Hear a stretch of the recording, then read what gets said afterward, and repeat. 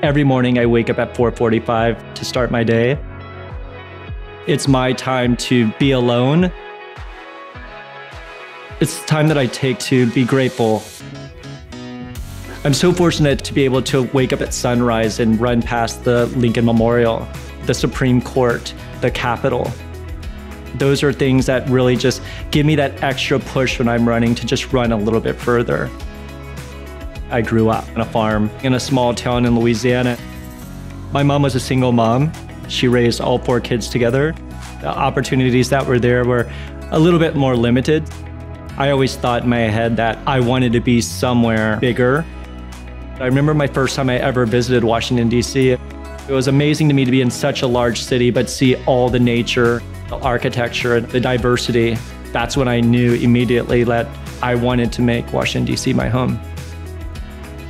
What I bring to the table as a real estate agent is not only my extensive background in marketing, but my understanding that real estate is not only the biggest investment, it's an emotional experience. DC offers so many different types of homes.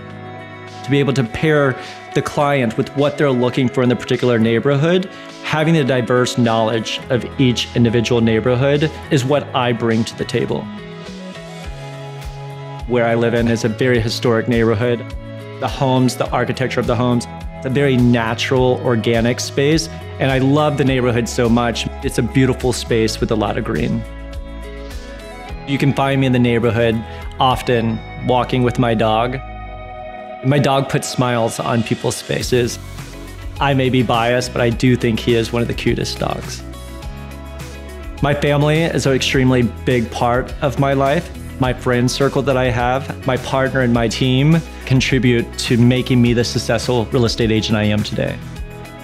When I think of home, I think of walking into the front door and knowing you're in a space that you're comfortable in, that you love to be in, and that you can create to be your own.